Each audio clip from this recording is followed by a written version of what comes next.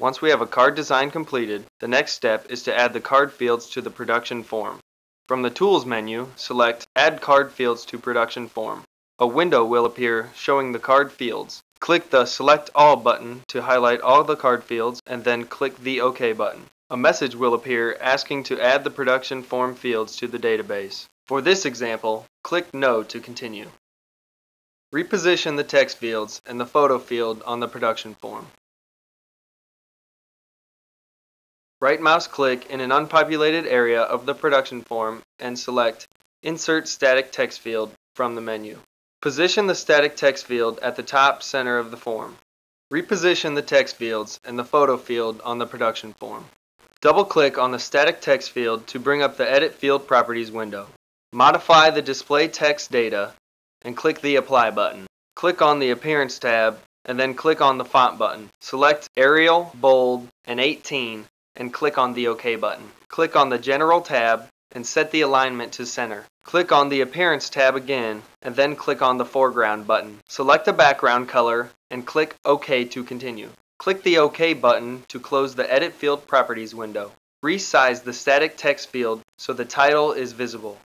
Double-click on an unpopulated area of the production form and click on the Color check box of the form properties. Click the Color button and choose a background color. Select the OK button to close the background color window.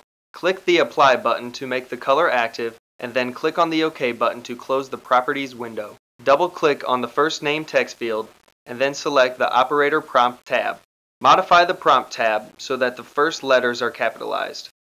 Note one may choose the position of the operator text.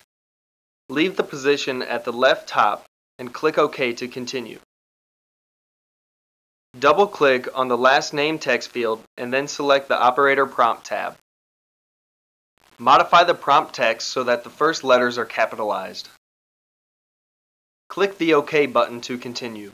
Double-click on the Department text field and then select the Operator's Prompt tab. Modify the prompt text so that the first letter is capitalized. Double-click on the Barcode text field and then select the Operator Prompt tab.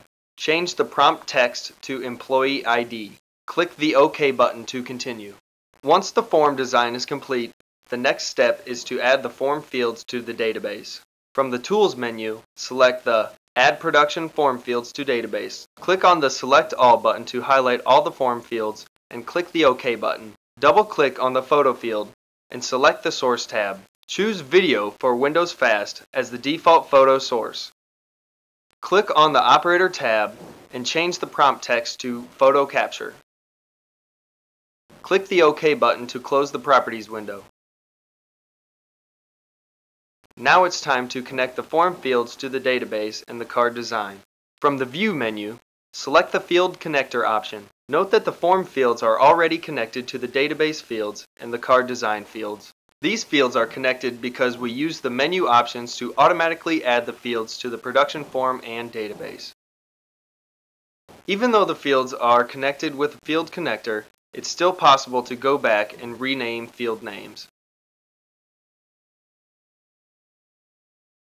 The modified field names will then be reflected in the Field Connector window.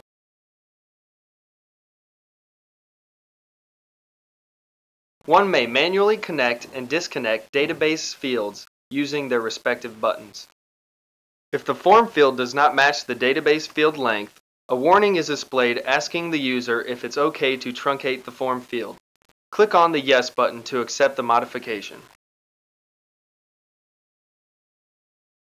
One may also manually connect and disconnect card design fields in a similar manner. Once the desired form fields have been connected to the database fields and the card design fields, you may close the field connector. From the Edit menu, select the Field Tab Order option. One may modify the tab order by left mouse clicking on the form fields in the desired tab order. To save the project, click on the Save icon or select the Save Project option under the File menu. Once the project is complete and saved, the next step is to test out the project with the ID Card Maker Process software.